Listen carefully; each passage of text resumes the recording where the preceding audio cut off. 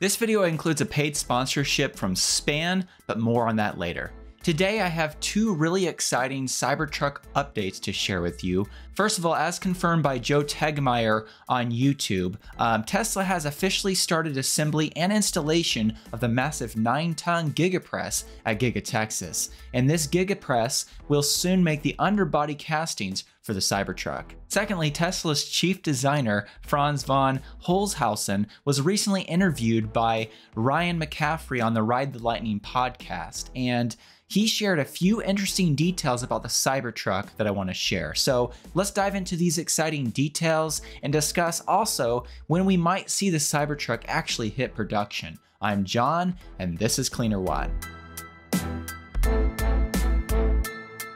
The Tesla Cybertruck is by far the most anticipated Tesla vehicle yet, with likely well over 1.5 million pre-orders, and it's exciting that Tesla has begun installing a very important piece of manufacturing equipment for this truck, the 9-ton Giga Press. Like the Model Y, we know that the Cybertruck front and rear underbodies will be die-cast, and thanks to this recent Giga Texas drone video posted by Tegtmeyer on his YouTube channel, you can see that assembly of this massive machine has begun. I definitely recommend that you subscribe to Joe's YouTube channel for more updates about Giga Texas, and I'll put a link to this full drone video down in the video description if you'd like to check that out. When it comes to how long it will take Tesla to get this press operational, according to Tegtmeyer's estimates, it should take Tesla about a month or so to get this all assembled, and we could see the first die-cast underbodies being made by mid-February. These would be test underbodies, and by sometime in March, Joe estimates that the Giga Press should be fully functional and ready for production. Moving on to other Tesla Cybertruck news, Tesla's chief designer Franz von Holzhausen was recently interviewed by Ryan McCaffrey on the Ride the Lightning podcast, and among all the various topics that Ryan and Franz discussed, the Cybertruck was a big part of that conversation. I definitely recommend that you listen to the whole interview, which I will link in the video description below, because they talk about a lot more than just the Cybertruck. However, I do want to highlight some of the various aspects and things about the Cybertruck that they discussed and a few important things that were revealed. However, before I do that, I want to talk about the sponsor of today's video. Thanks to Span for sponsoring this video. If you are thinking about installing a solar and battery backup system, or if you currently have such a system, you definitely need to check out Span. Unlike traditional electrical panels, the Span Smart Panel allows you to monitor and track your energy usage and solar generation remotely through an easy-to-use iOS or Android app. Also, when combined with a battery backup system like a Tesla Powerwall, it can help you extend your battery backup time by somewhere around 40% on average. Find out more and get a quote at span.io or click the link in the video description. And if you do fill out that form to get a quote, make sure that you put Cleanerwatt in the comments section so Span knows that I sent you. Okay, moving over to the Franz von Holzhausen interview on the Ride the Lightning podcast, here are some of the things that Franz recently shared about the Cybertruck in this interview.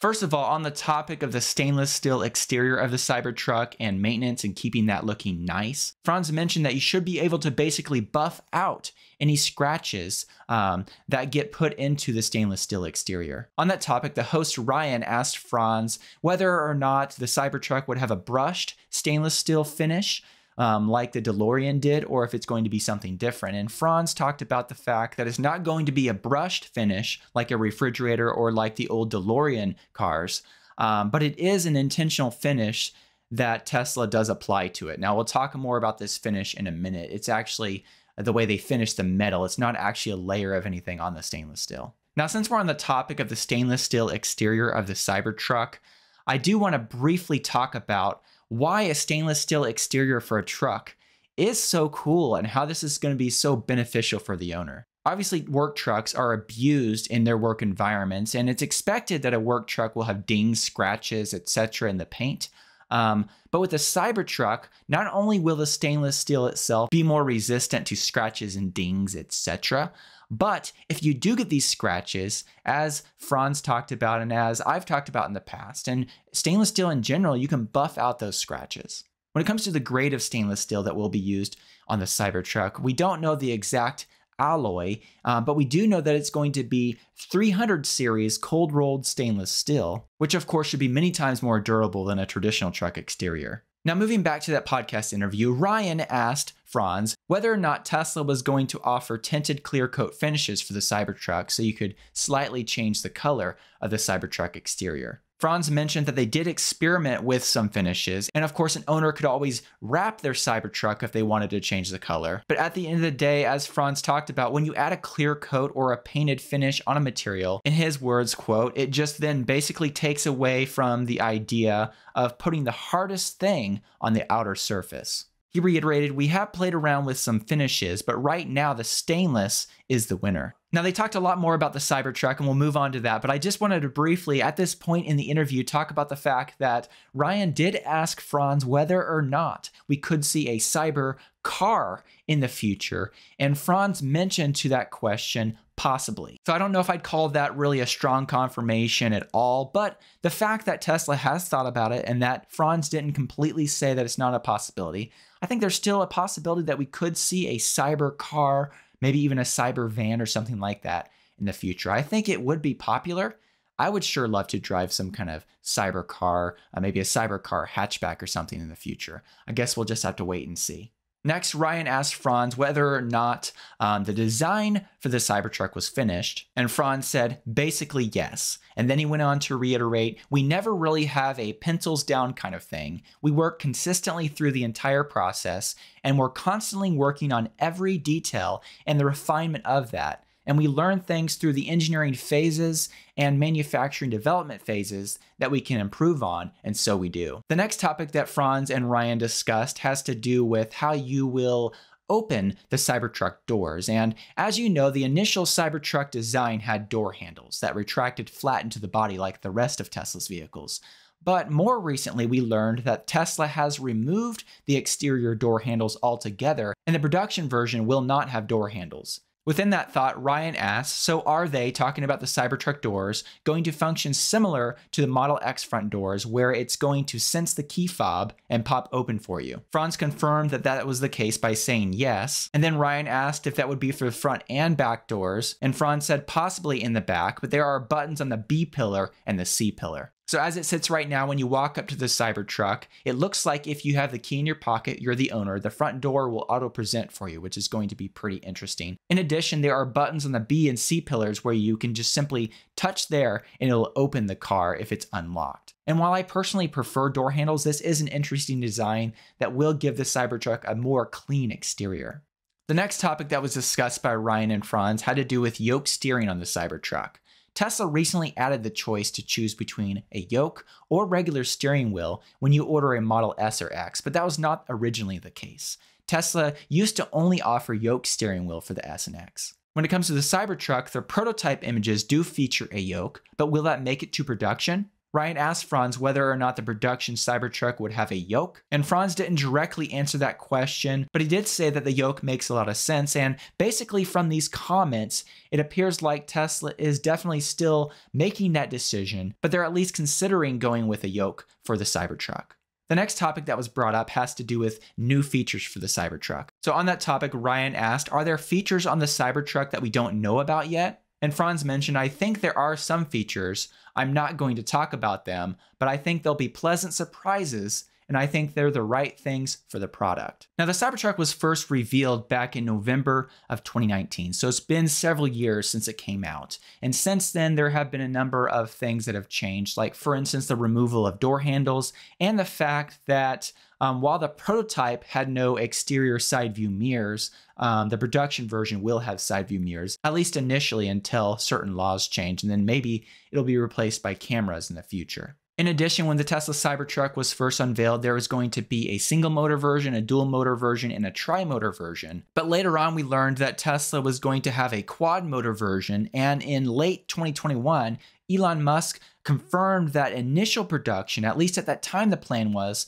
for initial production to be for the 4-motor variant. Around that same time on Twitter, Elon Musk talked about the fact that the Cybertruck would also feature 4-wheel steering, which is of course a feature that is available on the Hummer EV, so it's kind of exciting to see that is going to be a part of the Cybertruck as well. Something else that I covered in a video a while back, and I'll link to that in the video description, but There was a patent application that got published that actually gave us a peek into the user interface of the Cybertruck and also revealed a few details which I'd like to briefly highlight as well. Like for instance, we got a view of the possible off-roading user interface for the Cybertruck. And as you can see here in this mode, you should be able to have front and rear camera angles present on the screen, and also the pitch and roll angles of your vehicle displayed on the screen. In addition, you should be able to see the PSI of each of your tires, the torque at each wheel, and the height at which the suspension is set. We also learned from this patent application that the Tesla Cybertruck should have some smart trailering features, and you can see that the Cybertruck should have great camera angles to help you